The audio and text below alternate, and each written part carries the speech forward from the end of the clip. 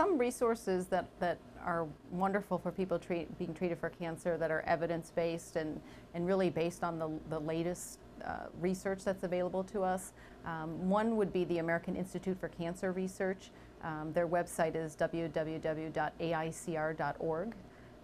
Certainly the American Cancer Society, the American Dietetic Association, which is a group of the national group of dietitians, and their website is eatright.org.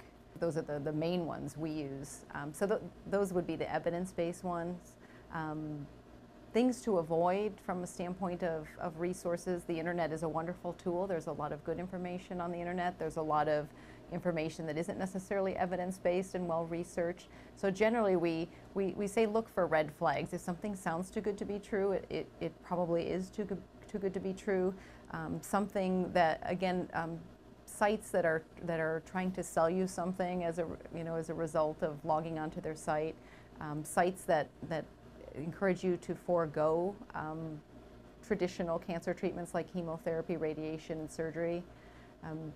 Those are really the best options we have from a standpoint of managing cancer. So resources that would be encouraging you to avoid that are definitely things to stay away from.